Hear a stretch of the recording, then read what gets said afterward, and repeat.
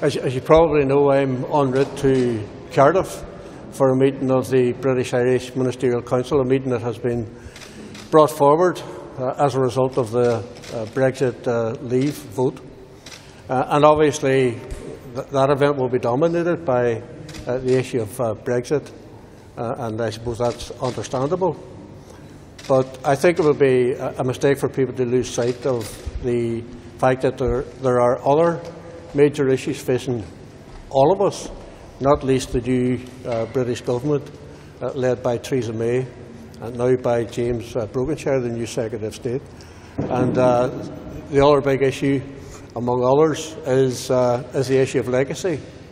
And I have been involved in quite a number of engagements with the British government over the course of, particularly, I suppose, since the Fresh Start Agreement, to see if it is possible to put the last piece of the jigsaw in place in relation to legacy, so that we are able to meet the needs of victims right across our society.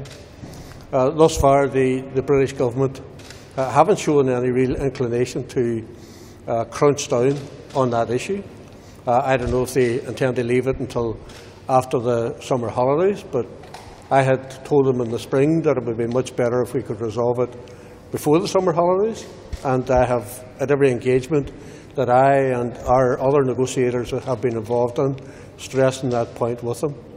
We also have the issue of the request made by the Lord Chief Justice, where he outlined both to victims groups and to the political parties his plan to put in place a process to deal with outstanding inquests over a period of 5 years, which would probably cost something in the region of £5 million each year over the 5 years. And that money is presently being held as a result of the Fresh Start Agreement of £150 million by the British government. The Lord Chief Justice came and he met with both myself and the First Minister. He did so on the basis that if there was he felt that if there was a joint letter sent to the British government from both of us to release that money, that it would be released. Now, unfortunately, that hasn't happened. Absolutely, I am in favour of it, but that hasn't happened. But that is certainly not an excuse for the British government not to release the funding that the Lord Chief Justice is requesting. So the question has to be asked, who's blocking the Lord Chief Justice's request for a 5-year programme to deal with outstanding issues in relation to inquests?